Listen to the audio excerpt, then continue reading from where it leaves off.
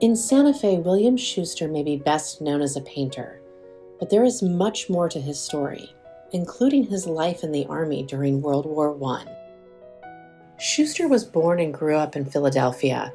He entered military service in May of 1917 and was assigned to 1st Company, 4th Provisional Training Regiment, Reserve Officers Training Corps as a cadet. He was commissioned 2nd Lieutenant Infantry, National Army on August 15, 1917. He was sent to Camp Meade, Maryland, and assigned to Company A, 314th Infantry Regiment.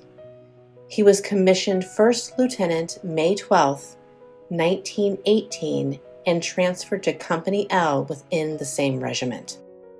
It was after what was probably too brief of a training that he left with his unit from Hoboken, New Jersey to Brest, France, that July on the SS Leviathan. From there, he went on to Nelamassu and then to Gili. While in Gili, he was ordered on special duty to the division headquarters to serve as assistant to the G3, which managed operations. He proceeded to Breteuil, France, and reported for duty to Colonel George A. Wildrick, G3, for the 79th Division in August of 1918. The division moved from location to location during the war until ending up in Meuse-Argonne. It was here that in the early morning of September 26, 1918, the troops of Shuster's division went what is called over the top, meaning they exited the foxhole and launched an attack. This was the beginning of the Meuse-Argonne Offensive, a major part of the Allies' final offensive of the war. This was one of a series of attacks called the 100 Days Offensive. Not only was this the deadliest action for the division during the war, it is the deadliest battle for the United States Army. From Shuster's division alone, 22 officers were killed, 77 wounded, and 9 were gassed. 278 men were killed, 2,150 wounded, 138 were gassed, and 749 were missing in action. Shuster was one of the soldiers gassed that day. Later, the Philadelphia War History Committee would write, "The 79th Division came under fire for the first time since its organization. More than half of its strength was made up of draftees of not more than 4 months' service, and considerable loss of actual training, due to time lost in transport from the United States and in moving about while in France. So far as courage and self-sacrifice are concerned, the conduct of both officers and men was above all reproach. But, as in the case with all green troops, there was lacking the experience, which comes only from actual contact with the enemy. In view of the difficulties of the terrain and the inexperience of the troops, I believe both officers and men fought well." During the 100 Days Offensive, the division moved to Timon-Bois, then to Troy-en-Sommets. There they occupied the Troyes sector, relieving the 26th Division until late October. They then moved to the Domvilliers to relieve the 29th Division and part of the 26th. This is where Shuster was when hostilities ceased at 11:11 a.m., November 11th, 1918. The division remained in this position until December 26th. Shuster was then placed on special duty to bring back 51 general population prisoners to the United States. His trip back on the USS Princess Matoika was uneventful, and he ended up back in Hoboken, where he was discharged. Officially, Shuster was not wounded, but having been gassed had lasting effects. This led him to being diagnosed with what was called a chronic disease of the lungs.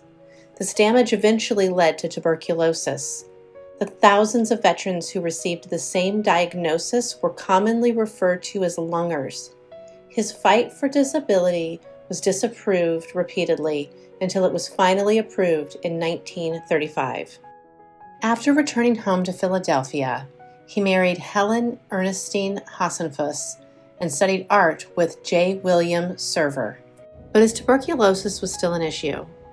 His doctor told him that he had a year to live unless he moved to the dry, high desert climate of Santa Fe, New Mexico. Shuster, who only had minor experience with painting before reaching Santa Fe, soon met the Ashcan painter John Sloan, who annually spent time in Santa Fe for most of his professional life.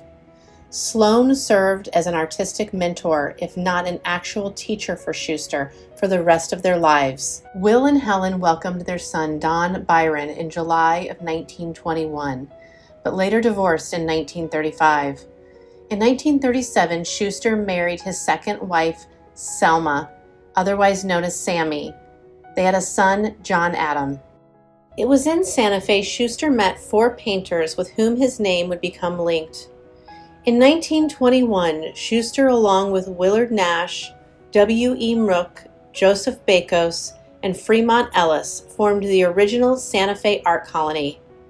With a nod in the direction of New York's The Eight, and decidedly away from Tauss's more famous association of artists, the group called themselves the Five, or Los Cinco Pintores, in deference to Santa Fe's Spanish heritage. The group would come to represent the best in northern New Mexico non-academic primitive tradition. Though Shuster is widely regarded today as a major regionalist painter, he is known equally for other talents and habits of personality. Shuster was a free spirit. He supported his love of painting with metalwork, plastering, and ceramics. He is remembered still in Santa Fe as an accordionist, a newspaper writer, and a vaudevillian. Probably above all, and despite his artistic recreations of Indian ceremonies and rituals, Shuster is also well known for his creation of Old Man Gloom and Zozobra. During the July 1952 rodeo in Santa Fe, Shuster's El Toro Diablo made its debut to much acclaim. With animated bucking, fire-breathing, and fireworks, it became a symbol of the rodeo. Alas, the war in France never left him. He suffered from acute emphysema for many years, and the freezing weather exacerbated his condition. He was admitted to the Veterans Hospital in Albuquerque on February 3, 1969, for some tests and treatment. He hoped to return home in a few weeks, but that didn't happen. He passed away there on Sunday, February 9th. He was survived by his wife, Sammy, and his 2 sons, Donald Byron and John Adam. He was buried with military honors in the Santa Fe National Cemetery. William Shuster may have passed away, but he has left a lasting legacy on the Santa Fe community.